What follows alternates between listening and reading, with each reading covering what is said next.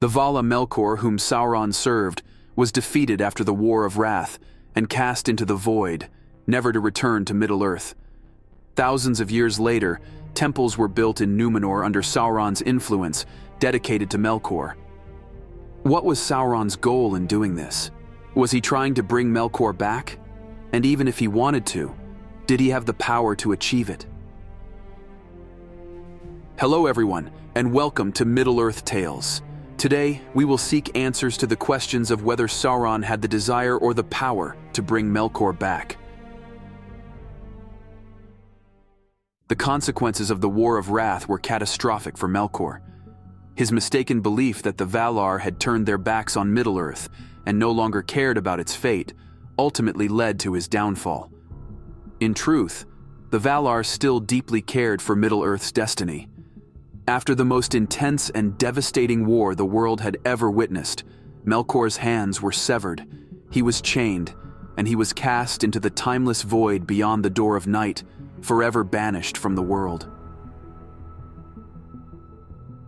The Door of Night and the Gates of Morning were two colossal gates located in the western and eastern edges of the world, marking the boundary between the world and the enveloping void. The Door of Night lay in the west, while the Gates of Morning stood in the east. Their placement offers clues to their purpose, as these gates were created during the end of the Age of the Trees, when the Valar brought forth the sun and moon. On one side of these gates lay the physical world, while on the other was the void. Each morning, the sun would pass through the Gates of Morning, entering the world from the void, and each evening it would exit through the Door of Night to return to the void. During the sun's absence, the moon would follow a similar path to bring its light to the world. However, unlike the sun, the moon's movements were less predictable due to its fascination with the sun, often attempting to draw closer to it. Naturally, if these were gates, they had to be positioned upon something. These two gates were set within the walls of the world, an invisible barrier that separated the void from the physical world. So getting to the void was no easy task. But now let's go back to the First Age and the fate of Melkor, because it's important for us to understand whether Sauron can bring him back or not. When Melkor was defeated, he was cast out through the Door of Night and imprisoned in the void. The gate itself was placed under the vigilant watch of Arendil, who patrolled it aboard his flying ship Vingalot, under the ultimate authority of the Valar. The gates were, therefore, heavily guarded. Melkor was chained and likely stripped of much of his power. Still, after being cast into the void, we have no concrete information about his condition. As I've mentioned in another video, Tolkien considered bringing Melkor back during the final cataclysm at the end of time, but he left this idea largely undeveloped. After Melkor was gone, time passed, and in the Second Age, Sauron, Melkor's right hand, rose to power once again. Unlike Melkor, Sauron did not desire to destroy or corrupt all the beauty in the world. His sole ambition was to become the absolute ruler of the world and all its peoples. If the beauty of the world could persist under his rule, he had no problem with that. However, anything or anyone that stood in his way, whether beautiful or wretched, would face annihilation without hesitation. During this time, another power rose alongside Sauron, Númenor. It didn't take long for these two forces to clash, yet, when confronted by Númenor, Sauron realized he could not overcome its might through war alone. While Sauron's ultimate goal differed from Melkor's, he was just as adept at employing his master's methods. Much like Melkor pretended to return to goodness and struck a blow to Valinor from within, Sauron chose a similar path. Recognizing that Númenor could not be conquered by brute force, he resolved to corrupt and weaken it from within, ensuring its fall without a single battle. As you all know, Sauron, who was taken to Númenor as a prisoner, quickly rose to prominence, becoming an influential advisor to the king. During this rapid ascent, he discerned that despite all their might, the Númenóreans were tormented by the inescapable reality of their mortality. This unease had festered into resentment and even hatred toward the immortal elves and the Valar. This was the crack that Sauron would use to destroy Númenor. From that point onward, things became increasingly dark and savage for the Island Kingdom. Sauron manipulated the Númenóreans with cunning deceit. He told them that the Valar had deceived them, inventing the figure of Eru to trick them into submission. According to him, the so-called creator was nothing more than a tool to shackle them as slaves. He claimed that only one being could deliver them from these chains, Melkor, whom he exalted as the Lord of all and the giver of freedom. Sauron persuaded them that embracing Melkor and the darkness was their only path to true liberation. Many Númenóreans, including their ruler Ar-Pharazôn, fell for his poisonous words. Under his direction, a massive temple was constructed. Its base was filled with dungeons and torture chambers, while its roof was crowned by a gleaming silver dome. In the temple's first ceremony, the sacred Nimloth tree, one of Númenor's most cherished symbols, was burned to ash. Soon after, human sacrifices began. The rituals were relentless, with one ending only for another to begin. It is said that the constant smoke from these rites blackened the silver dome, turning it pitch dark.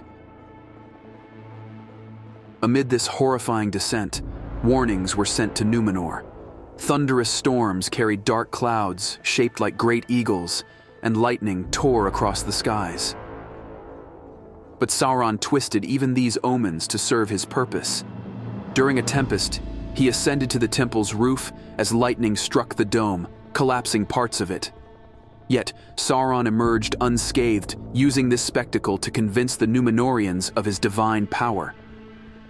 From that moment on, many began to revere him as a god.